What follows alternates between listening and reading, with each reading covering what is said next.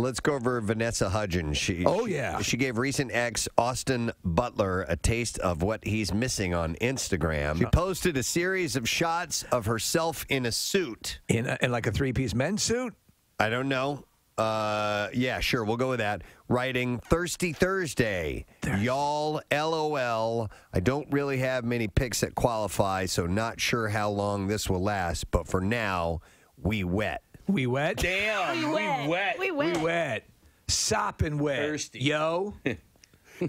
All right, one last story. Netflix is ending the successful The Crown franchise with season 5. This is the one in space. The surprising news dropped on the heels of... The Venusians are attacking. The Queen is the head of that. Quickly! Yeah. Get to space platform 7. The surprising news. I can't even find the keys to my car.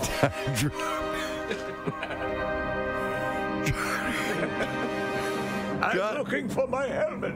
Dropped on the heels of the release of season 3. Meanwhile, Imelda Staunton, who has been here in our studio, has been confirmed as Queen Elizabeth II Excellent in choice. the final season. Excellent choice. I agree.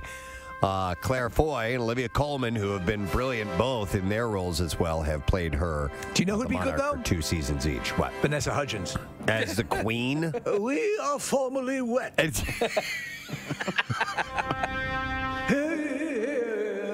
We announce that we are formally sopping wet. We wet. As wet as the River Thames? She's using the royal we, right? Yes. It's very appropriate. We're wet.